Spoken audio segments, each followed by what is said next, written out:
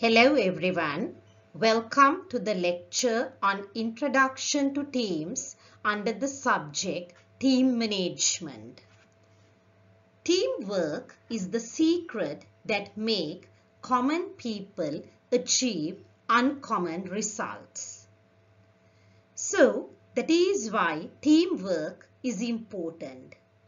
That teamwork is the secret that make common or ordinary people achieve results which cannot be achieved commonly. So they will be achieving very uncommon, very special results as they work in a team. How can they do that? Let's discuss in this lecture.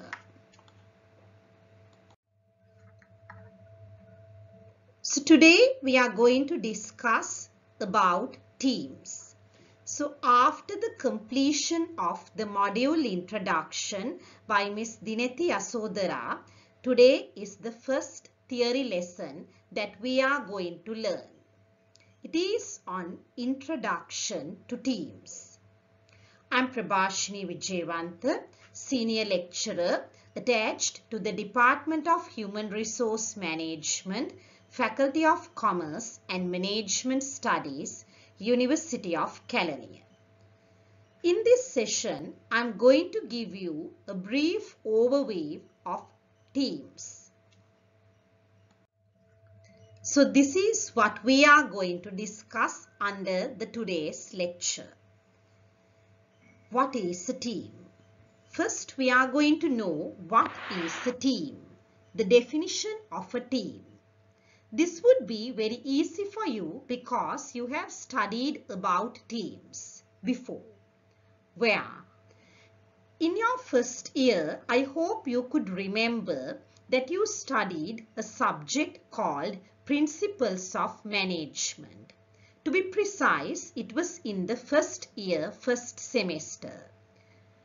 I hope teamwork or managing teams was one single topic there. So you have a brief overview knowledge or an overview understanding about teams. In this subject, we are going to discuss in depth about teams. So first we will start that process by looking at what is a team. So we will look at various definitions about teams and see what are the key characteristics that we can use to identify a team. And then another word that we also talk along with teams is groups. So we will next look at what is a group. Then we should be able to differentiate between teams and groups. Teams versus groups. And there is another concept called mobs. Have you heard about the word mobs? In this lecture, we will discuss what are mobs and then compare teams, groups and mobs. Next, I will present you the model of team effectiveness. So for a team to be effective, there are certain characteristics that are required. We will discuss about those characteristics in the model of team effectiveness. What do you mean by effectiveness, by the way? Effectiveness refers to the achieving of expected results. So for a team to be able to achieve its expected results, there are certain characteristics required. Those characteristics have been taken together and presented as a model. That is called the model of team effectiveness. So we will discuss the characteristics in the model of team effectiveness. And finally, before we conclude, we will discuss about some common ideas and misconceptions about teams. Here we will discuss about some common ideas in the society about teams and also about some misconceptions. What are misconceptions? A misconception is a misunderstanding or a wrong understanding. There are certain wrong understandings about teams. So we will discuss about those things as well. And then if you had been in one of those misconceptions or misunderstandings, you can clear them. So let's begin by looking at the definition of a team. What is a team? As I have asked to you in the quiz, you are required to find the definition of a team. You can refer the internet to find a definition for teams. And also you can refer to several management and organizational behavior textbooks to study or learn about the definition of teams. Here I have used one key definition presented by Katzenbach and Smith in their book, The Disciplines of Teams. So I will explain this definition. And it's your duty to find several other definitions from textbooks. According to these two authors, a team is a small number of people with complementary skills who are committed to a common purpose, set of performance goals, and approach for which they hold themselves mutually accountable. So that is the definition of a team. So let me explain this definition. A team is a small number of people. So the basic criteria for a team is there should be more than one person. So there could be a two-member team. A family with the husband and the wife can be identified as a team. Or it could be about, say, 30 people, 20 people, or maybe 40 people, like that. But there can't be around 5,000 or 500 members in a team, because a team is a small number of people. Though we define a team as more than two people, and though we do not specify an upper boundary, they emphasize the point small number because otherwise it is not possible to develop a cohesion or a rapport or a bond among the team members. So the maximum number of members in general that could be in a team is 200, not more than that.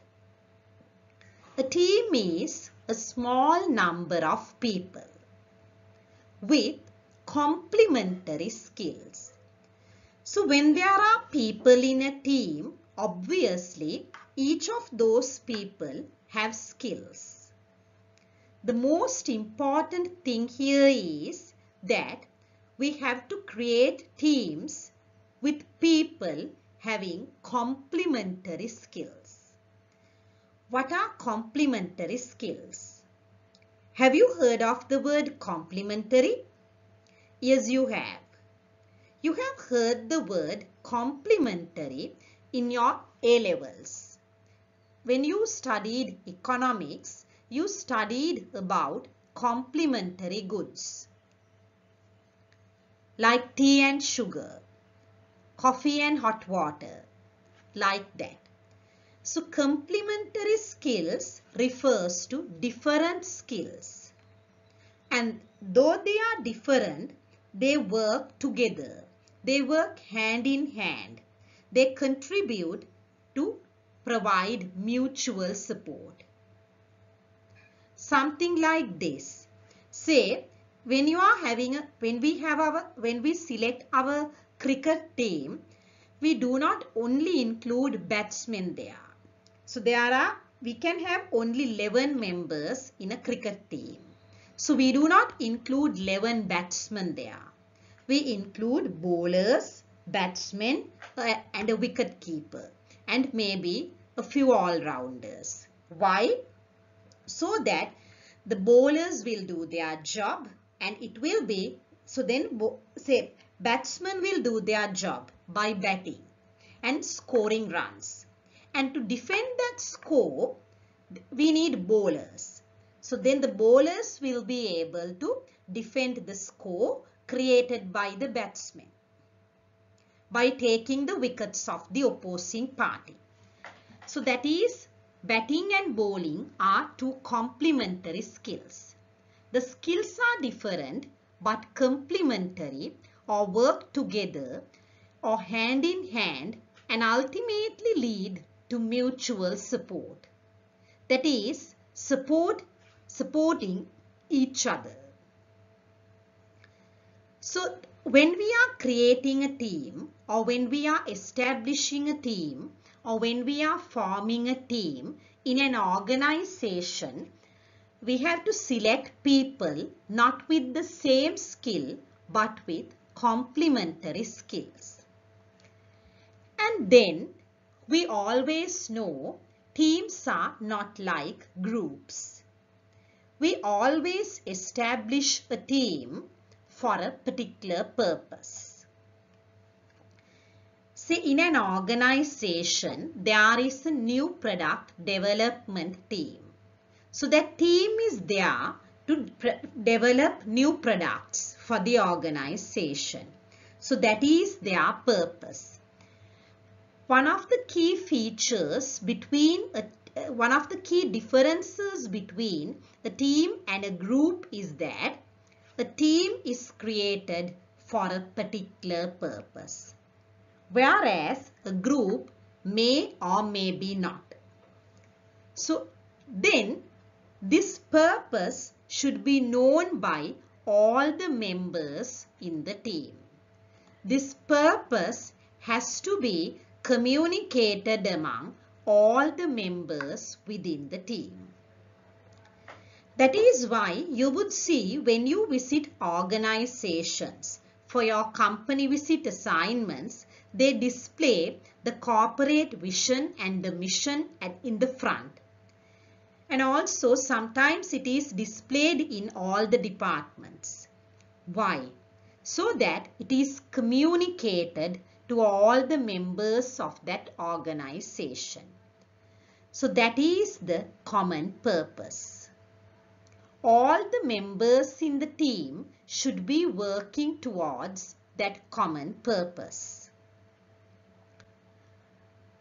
All the members should demonstrate commitment towards this purpose. That is, they should demonstrate commitment to the task of the team.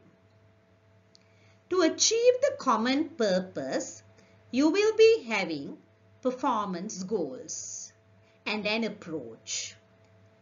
The common purpose will be at the top. To achieve that, you set different performance goals. So the team has to set or establish different performance goals.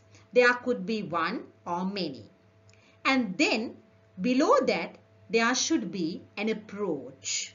So the approach or the strategy will guide you to achieve the performance goals, and the achievement of the performance goals will ultimately lead to realize the common purpose.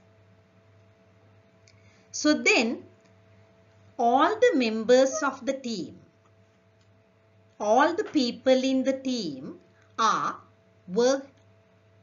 all the members in the team should work together to achieve this common purpose, performance goals and the approach.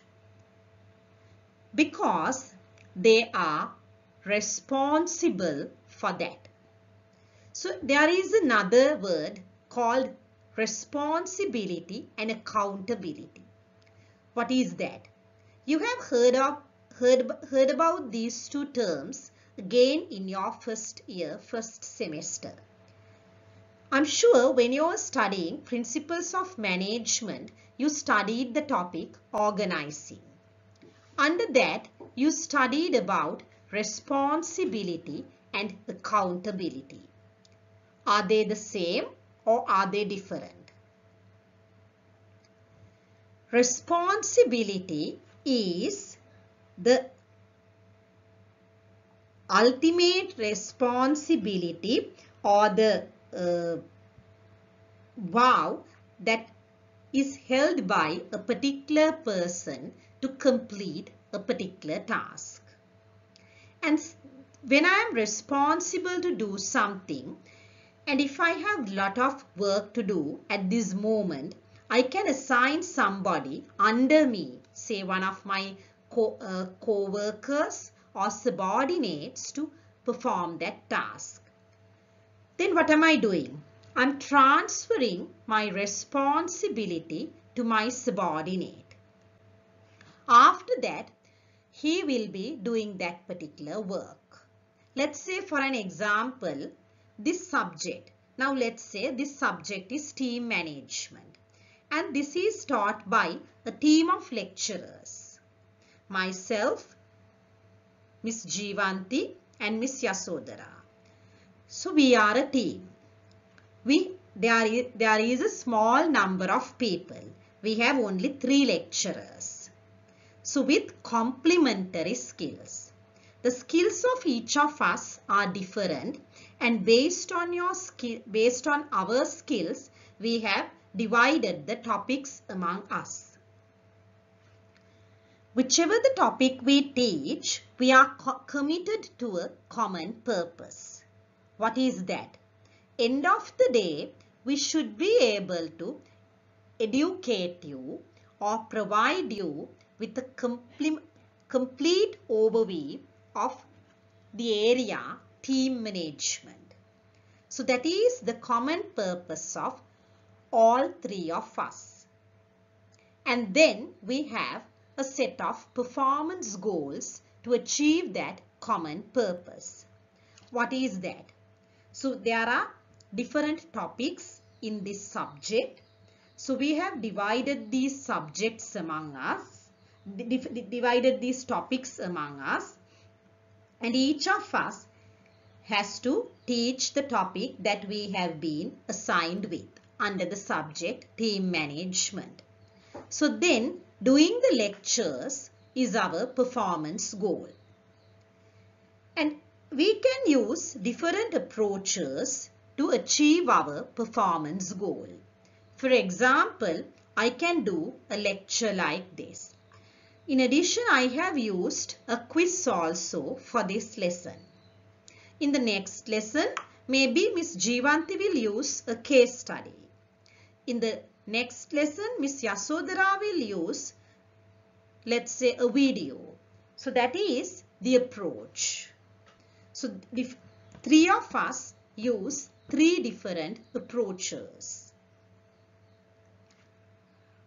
And say I have to teach the next topic, stages of team development. Let's assume, but I am unable to do that. Let's say I have some work on that day and I am unable to come and do the lecture at the university. So this delivering of this lecture is my responsibility.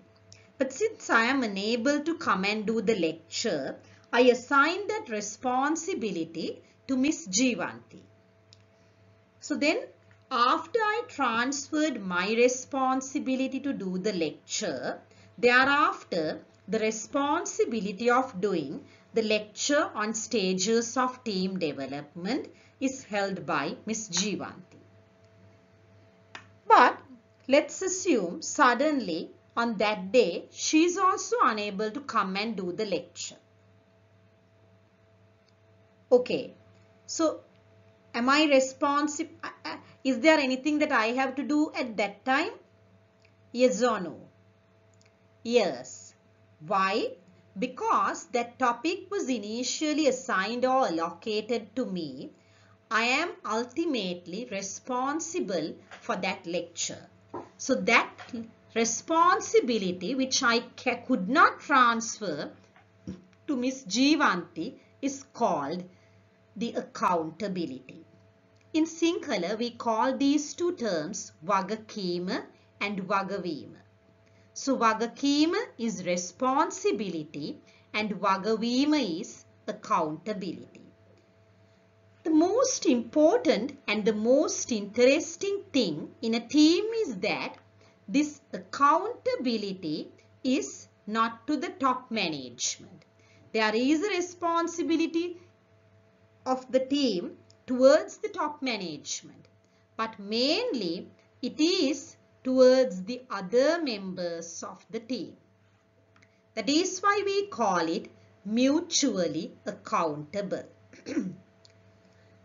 Say in a cricket match, the batsman at the bowler's end is accountable to the batsman at the keeper's end. He is ultimately responsible for the victory of the team. This accountability cannot be transferred to anybody. So I hope this explanation or description will be able to give a complete understanding to you about what is a team.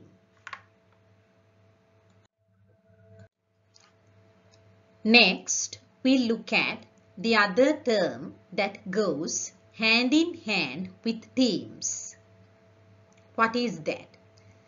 It is about groups. So what is a group? According to the same authors, that is Katzenbeck and Smith, a group is different from a team, as I mentioned before. So a group in itself does not constitute a team. A group in itself does not constitute a team. Let's say something like this. Tomorrow I want to go to Malaysia. So I go to the airport and there are other members who are going in the same flight with me to Malaysia.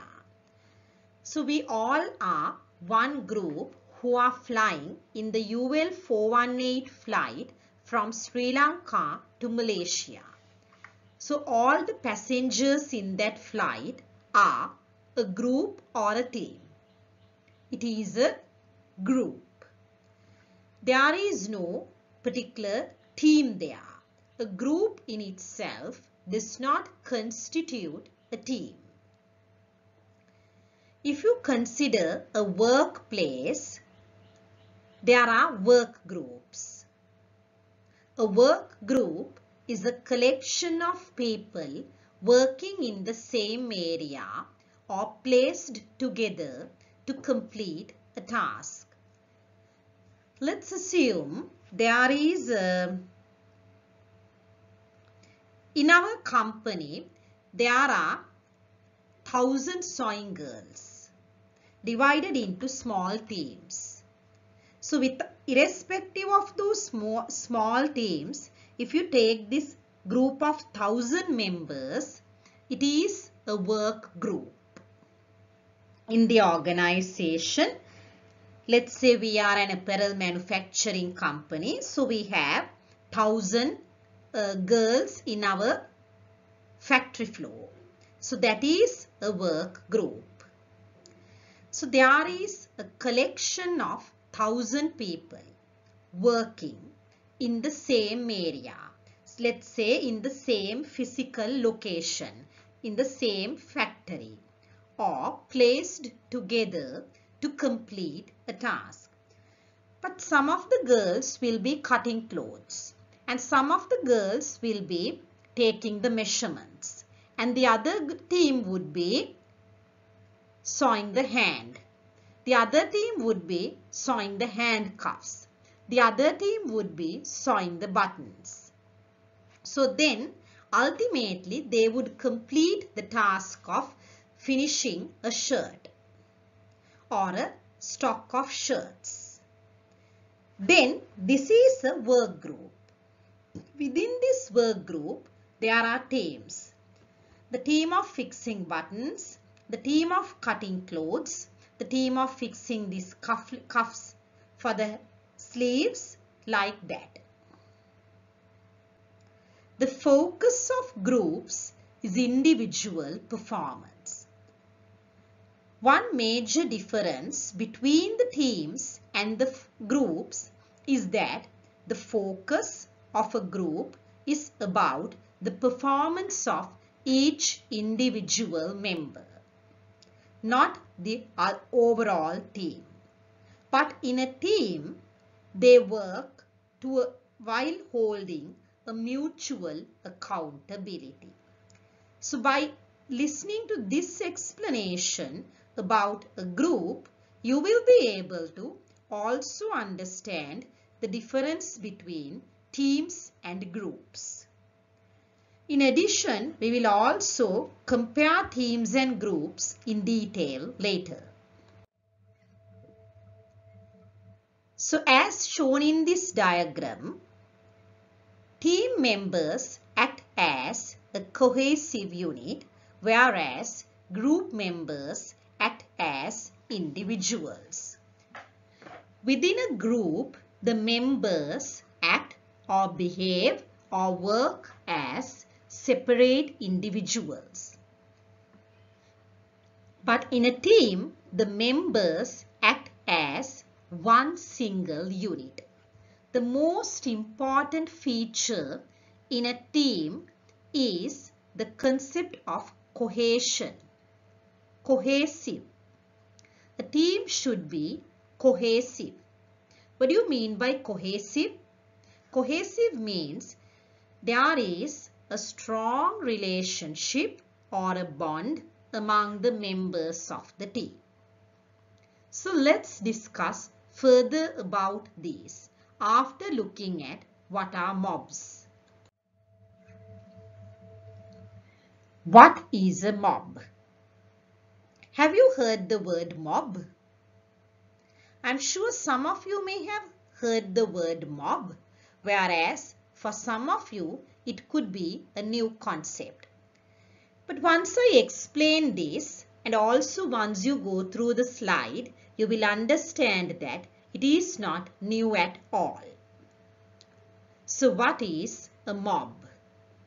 A collection of two or more people who interact with one another, but unlike a group, have a united negative purpose. So the key here is that they have a negative purpose. So this is the main feature that differentiates a mob from a team and a group. Similarly, like in a team or a group, there is people. It is a collection of two or more people, like in a team or a group, who interact with one another, who work together with one another. So this interaction could be like in a group rather than as a team. Why? In a team, as I mentioned before, there is cohesion. But in a mob, you don't see cohesion. But the key difference is that unlike in a group, they have a negative purpose. One common feature of teams, groups and mobs is that they have, all three of them have a purpose, ultimate purpose, and they are united towards achieving that purpose. In a team, we achieve that purpose together. In a group, we achieve that purpose individually.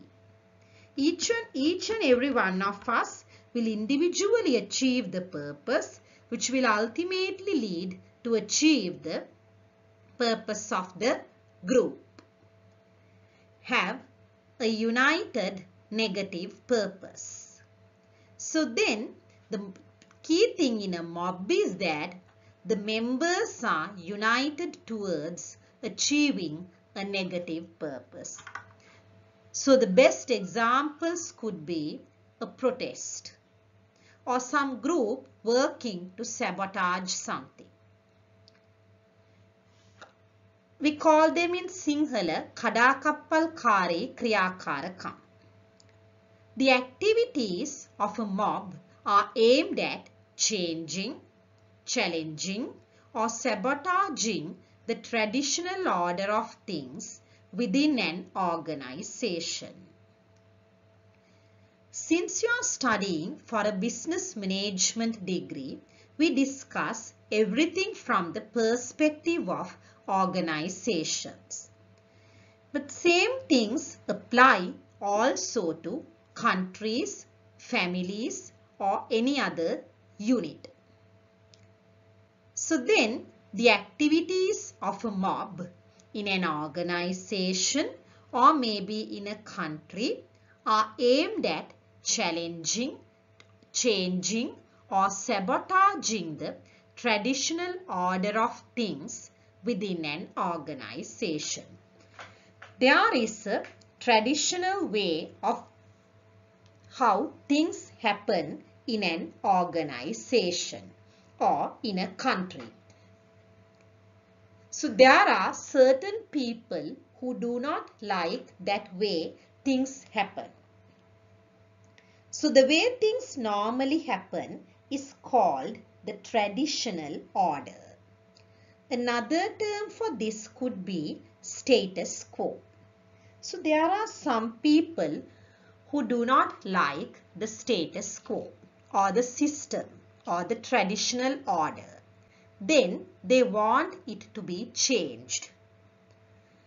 But if the authorities, let's say the management in a company or leaders in a country, does not like to change, then this mob will work together to change the traditional order of things.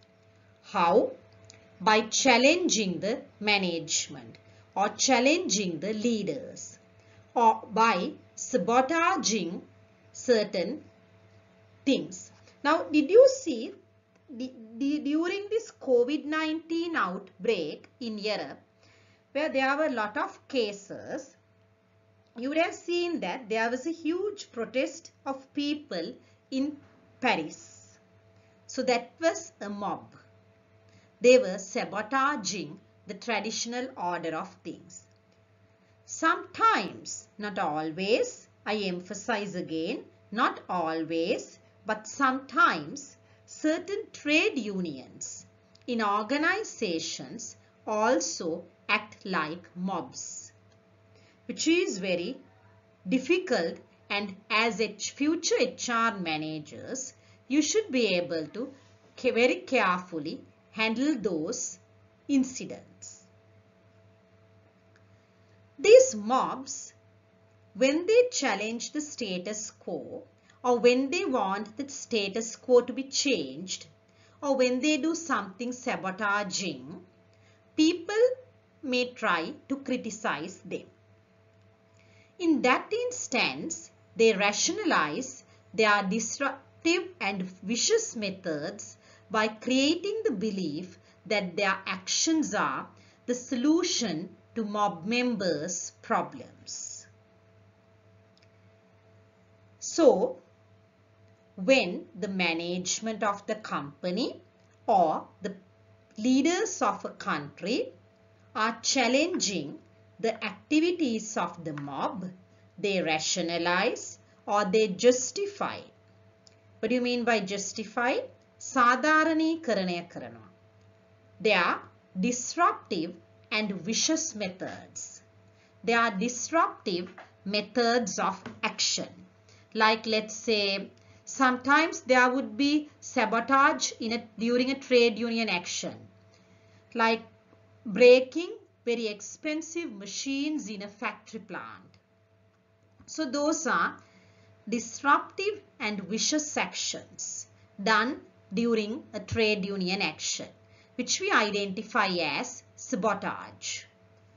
So these disruptive and vicious methods are rationalized by creating the belief. They artificially create the belief that their actions, whose actions? The actions of the mob, are the solution, that is the only solution to the problems of the mob members. Which means they believe that all the democratic methods of solving problems have been not successful. And thereafter, they go for these disruptive and vicious methods. In doing so, they rationalize their actions to the society, to the other employees and the management by creating the belief that their actions are the solution to the problems of mob members. This is how the leaders of certain trade unions, for an example, convince their employees to get into trade union action. The leaders of the trade union rationalize their, let's say, a strike or a work to rule action by creating the belief among the members of the union that this is the only solution to the salary problem of the mob members, the salary problem of the trade union members. So in that case, as the employees would also get convinced that this will solve their salary problems, definitely they will engage in the trade union action. So that is about a mob. So then the possible questions from this area would be to define what is a team and explain your definition. So that is very important because as you would see, I have mentioned the definition of a team and I have taken a lot of time to explain the definition of a team. So sometimes you may be asked at the exam to define what is a team and explain it. And the next thing would be to define what is a group. And thereafter, you may be required to identify the common features between teams, groups and mobs, and differences between teams, groups and mobs. And also, you may be able to explain what is a mob using suitable or appropriate examples. So to help you further in answering the questions at the exam, let me further elaborate the differences between the teams and groups. Let's look at these differences one by one. The first is teams. In a team, members work interdependently and work towards both personal and team goals. Whereas in a group, members work independently and often are not working towards the same goal. So, as I mentioned before, a team and a group both have a purpose.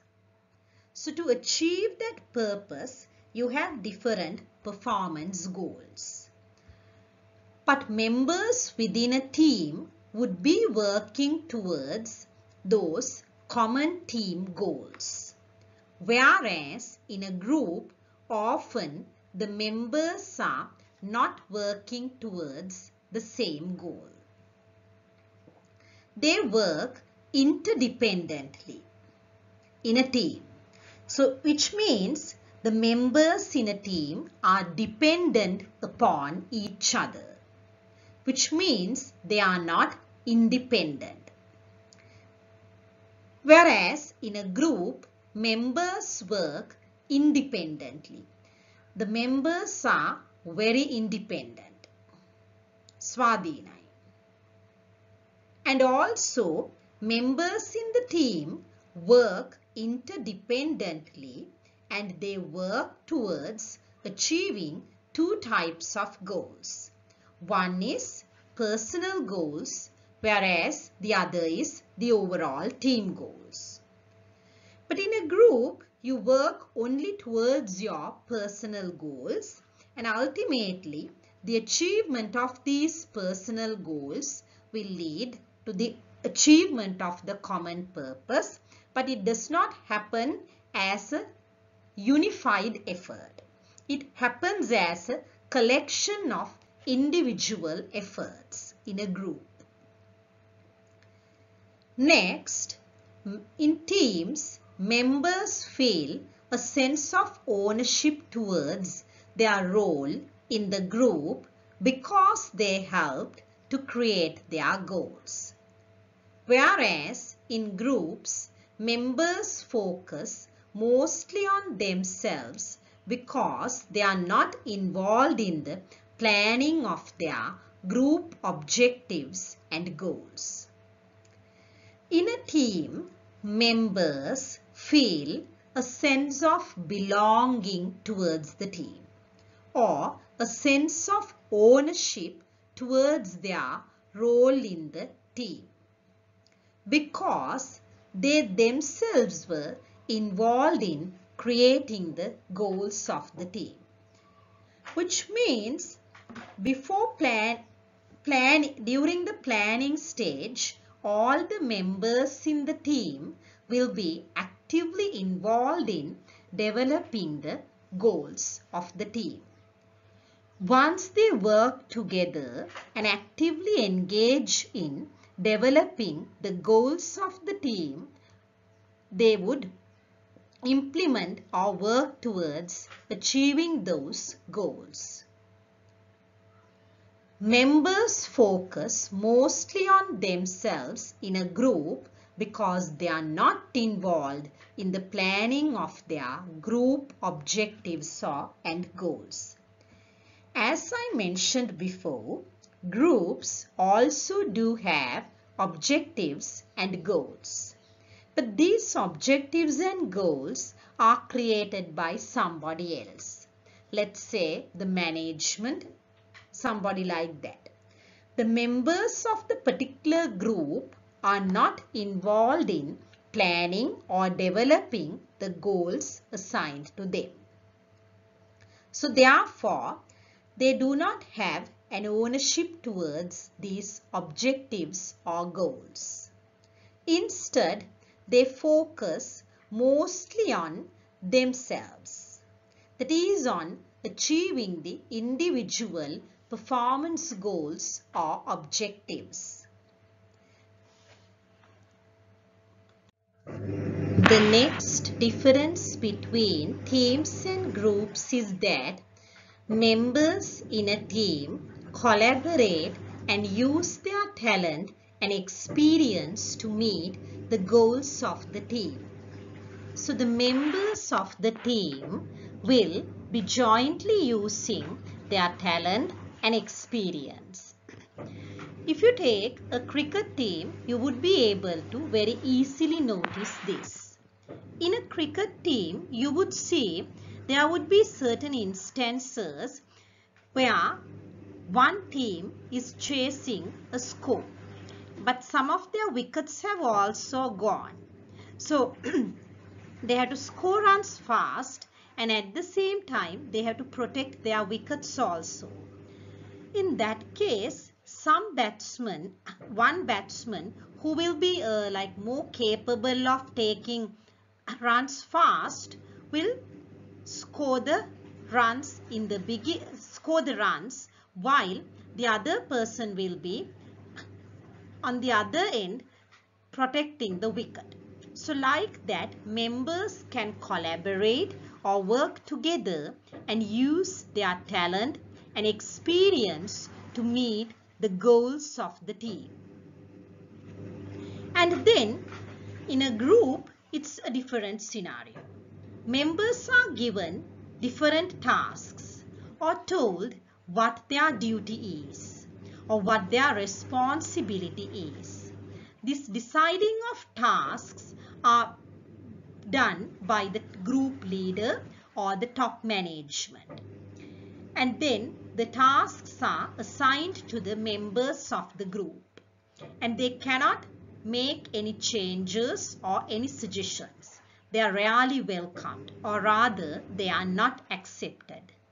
Instead, the members have to simply execute the given tasks or execute the duty assigned. In teams, members base their success on trust and encourage all the members in the team to express their opinions, varying views, and questions. Often this happens during team meetings. All the members have a very high level of trust among the members of the team. That is what we call mutual trust. Members base or place their success on the mutual trust in the team and encourage all the members in the team to express their opinions, views, and ideas. During a team meeting, the members may express varying views. These ideas will not be the same. There would be huge differences. And then also the others would be questioning those ideas. All these things are possible within a team because there is a high level of trust. But in a group, members are very cautious or very careful about what they say. They are very scared to open their mouths. They will think 1,000 times before they open their mouths. And also, sometimes even though they have doubts, they are afraid to ask questions. Members make a conscious effort to be honest and respectful and listen to the other members' points of view in a team. So then the members make a very conscious and a very careful effort to be honest to the others and have lot of respect. That is what we call the mutual respect. And also to listen to the point of view of the other members. So in listening to the points of view of the other members, they would very actively listen to the point of view of the other members. I'm sure you have studied about listening in the managerial communication subject in the second year. There you have studied about active listening and passive listening. Active listening is very important in a team. One of the major mistakes that our people make is that they often listen not to understand but to respond. So while the other person is talking, the listener is not listening. The listener at the back of the mind is developing the response to what the other person is saying. As a result, what happens? They miss certain points mentioned by the speaker. But in teams, it's not like that. The members engage in active listening. Members do not trust each other's motives in a group because they do not fully understand the role played by each member in the group.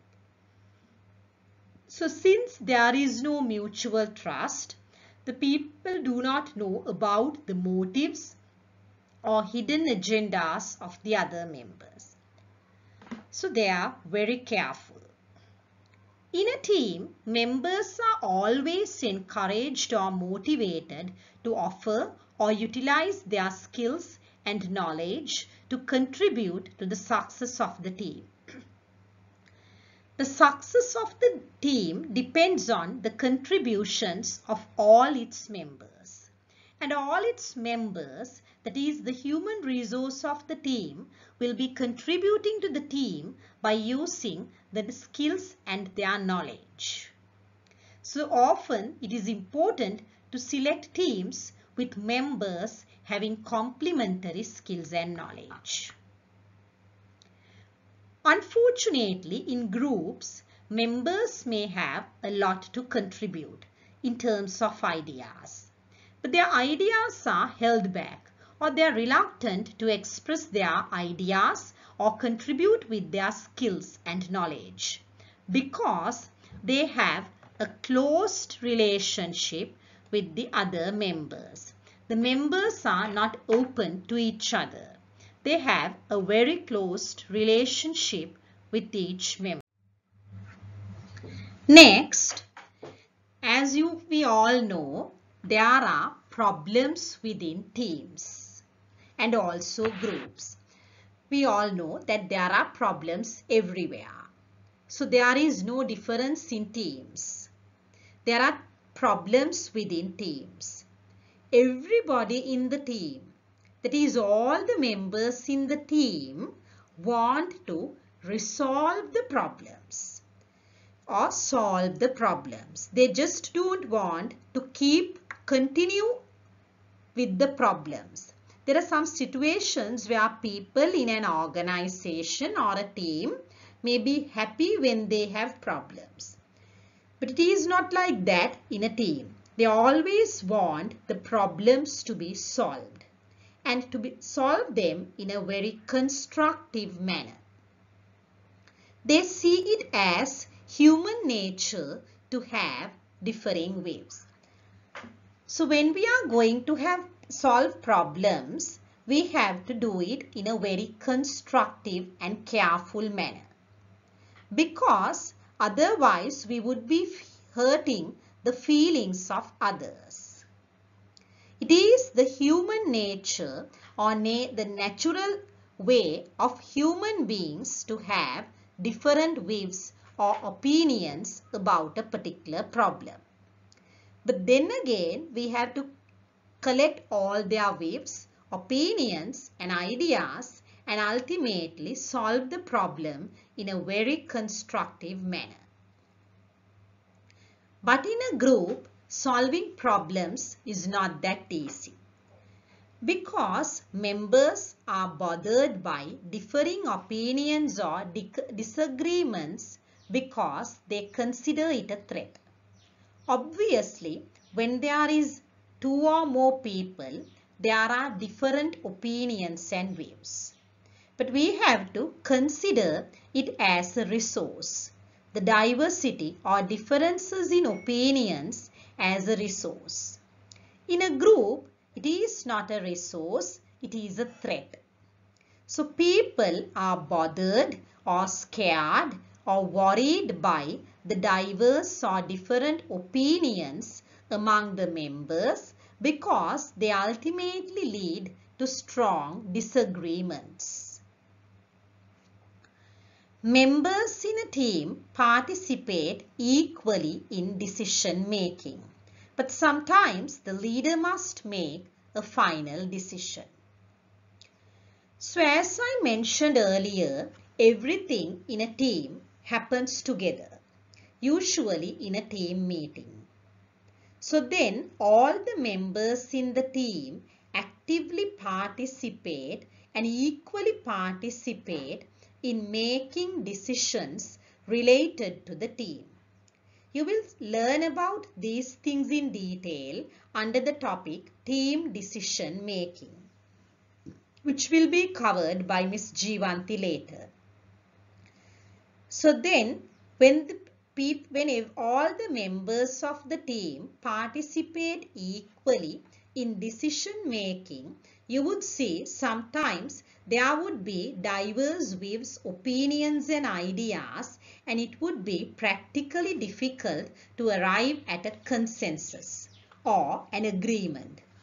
In that case, the leader may have to make the final decision, and all the members of the team will agree or abide by that final decision made by the leader.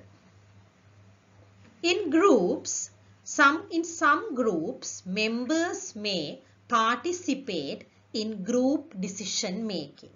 But in some groups, members may not participate in group decision making.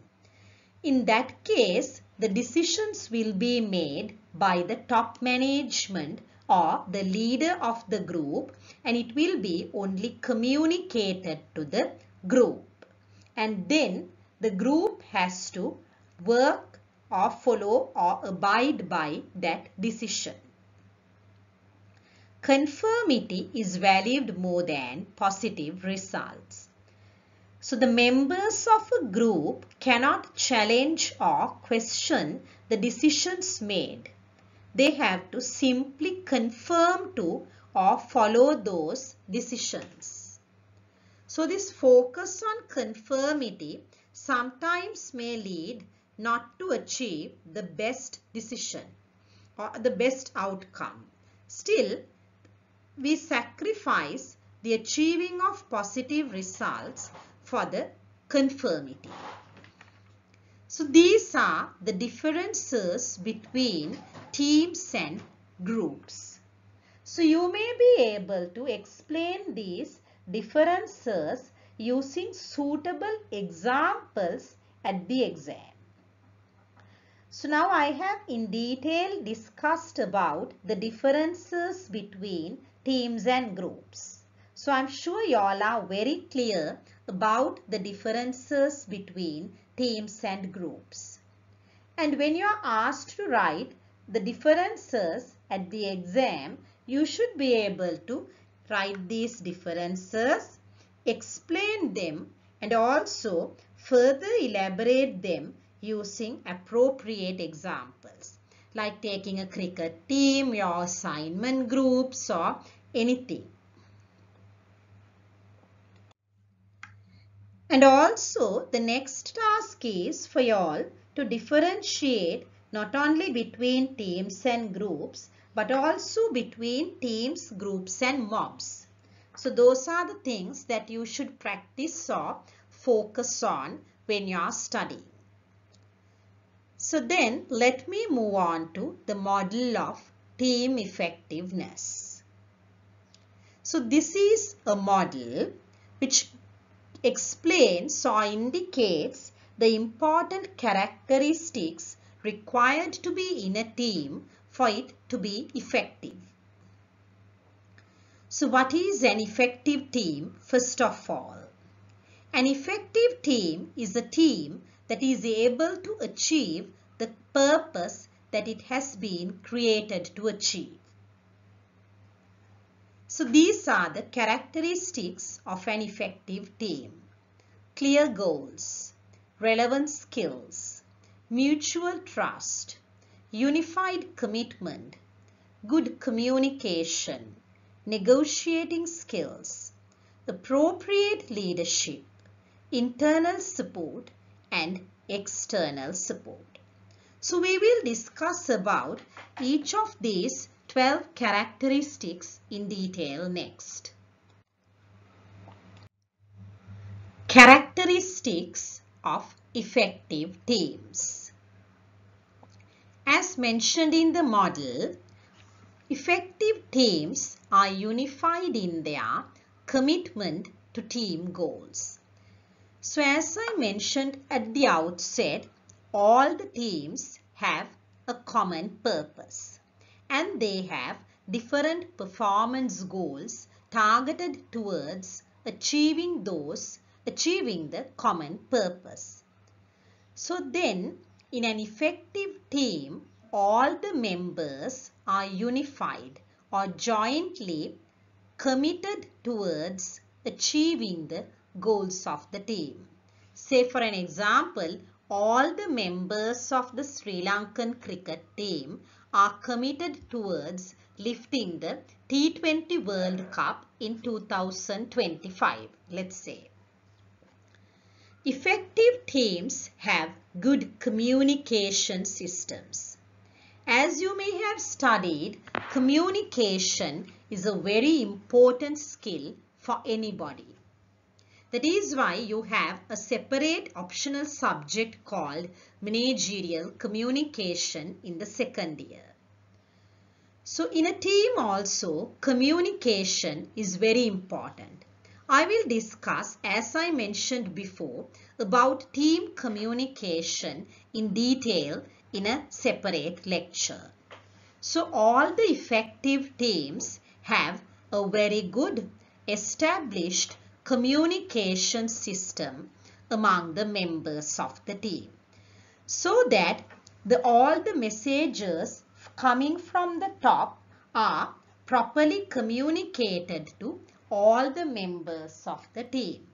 And also at the same time, all the ideas, suggestions, views, everything coming from the members of the team are communicated to the top management or the leadership.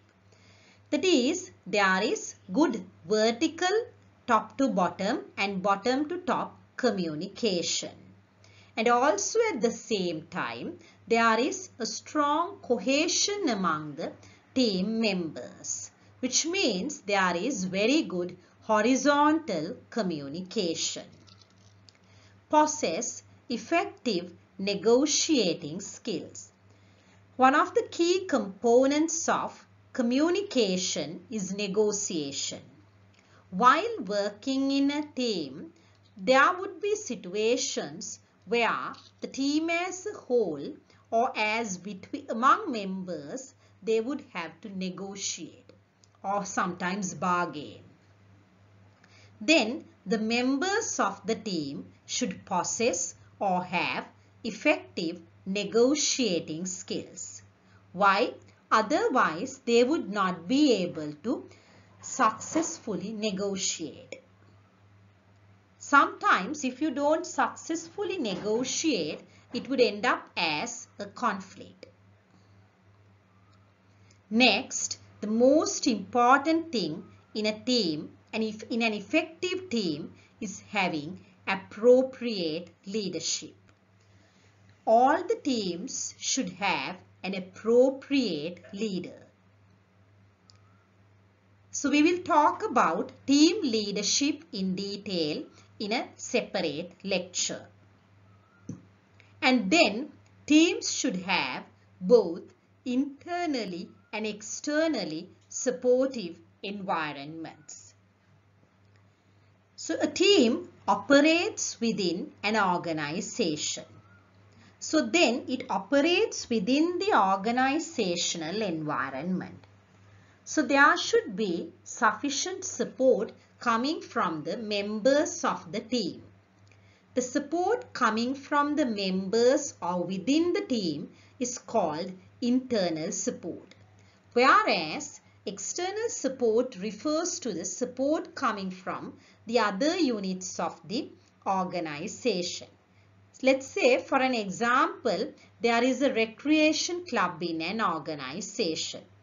So if the finance department provides the sufficient funds without any hesitation for this recreation club, that means they are having sufficient external support. Then it is not only important to have goals, but also it is very important in an effective team to have a clear understanding of their goals. All the members of the team should have a very clear understanding of the goals at the beginning of the task. So this can actually be done through proper communication. Have competent members with relevant technical and interpersonal skills. In an effective team, there are people or members, that is the human resource of the team. So these members should be competent. That is, they should have sufficient knowledge, skills, attitudes, mindfulness, and also experience. So they should have those competencies in a complementary manner as mentioned during the first explanation about the definition of teams. So then the members will have to be competent. The members need to have two main types of skills. Two relevant types of skills. One, technical skills. Two, interpersonal skills. What are technical skills? The skills in the subject discipline or area. For an example, the members of the HR team of an organization should have the knowledge and skills related to HR. Whereas let's say in a sales team, the members should have the sufficient knowledge and skills about handling sales. And not only the technical skills, they also need interpersonal skills. What are interpersonal skills? Skills for working with other people. That is called interpersonal skills or human skills. These skills will be very important in developing or building the cohesion among the team members. And finally, an effective team should exhibit or demonstrate high mutual trust in the character and integrity of their members. The members of an effective team should exhibit 1. Mutual trust. I mentioned to you earlier about the importance of trust and that there is mutual trust, a very high level of mutual trust within the members of the team. And also, people should be honest. That is, they should have a very positive character and they should have honesty and integrity, as I explained previously. Next, let me move on to common misconceptions about teams. What are misconceptions? As I mentioned to you before, misconceptions are misunderstandings. So let's see what are the misunderstandings in the society about teams. So some people believe that teams don't need leadership. This is wrong. Leadership and teamwork go hand in hand. All the effective and successful teams have a good leadership. So therefore, teams need leadership. Teams must have a say in all decisions. It is wrong that all the members should have a say in all the decisions. It is practically impossible. Though we take the views, ideas and opinions of all the members in the team, during team decision making, there may be situations where we cannot entertain all the views and ideas. In that case, the leader may have to take the decision. Some groups cannot be teams. If all the groups develop the characteristics of effective teams, they can easily become teams. So any group can be converted into a team. Talking teamwork will make it happen. We are very good at talking. Talking teamwork will not make things happen. We have to put words into action. So we have to walk the talk. We can't just sit and talk about teamwork. We have to make it happen. Managing teams is more difficult than traditional management. I think traditional management is more difficult than managing a team. Managing a team is more easy than handling traditional management. But the most important thing is the manager or the leader needs to know how to manage a team effectively. So next, let me move on to the concluding remark. Before we conclude, I want to share this idea with you. There is no perfect group or team in this world. There is no perfect group or team. Every leader will make mistakes. Even your leader will make mistakes. And you have to accept that. You can't tell that your team is perfect because your leader will also be making mistakes. Or because your leader is making mistakes all the time, you cannot say that your team is imperfect. No one will agree with everyone. Obvious. We all will have our own reservations and disagreements. So it is not possible to get the agreement of all the members of the team for any decision. Failure happens. Whenever we try to work as a team, there will be a lot of failures. It's common and obvious. Failure happens. We have to accept that and start again from the scratch and achieve success. It only takes one successful idea to turn things around. If your team is failing continuously, then it only needs one successful idea to turn things around and drive the team towards victory. So everybody should work towards achieving that successful idea. Before we wind up, I would like to propose this reflective exercise for you. So once you listen to this lecture recording, you can sit and reflect about yourself. So that is why I called this a reflective exercise. You can reflect about yourself. Either you can think or you can take a sheet of paper and write your answers. Then you will be able to judge whether you are a team player or not. If you are working in a team, you have to be a good team player. Otherwise, you will also be in trouble, and also your team will also be in trouble.